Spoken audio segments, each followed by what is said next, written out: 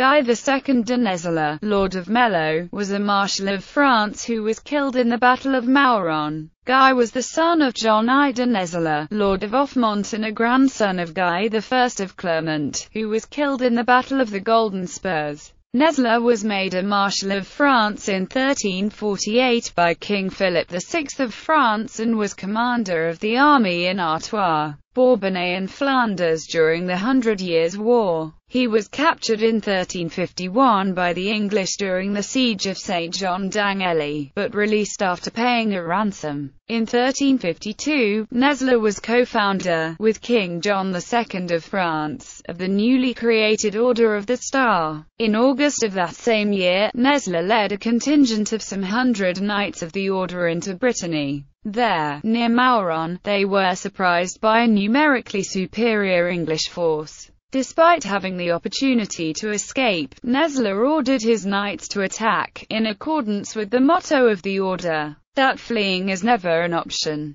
The entire force was killed, which dealt a serious blow to survival of the Order of the Star. Guy de Nesle was married to Jean de Nesle. Their son was named Jean II de Nesle. Guy's grandson Guy III de Nesle was killed in the Battle of Azincourt in 1415. His brother Guillaume, as well as his cousin Jean de Clermont, were killed in the Battle of Poitiers. Literature. Barbara Tuchman, A Distant Mirror. The Calamitous 14th Century.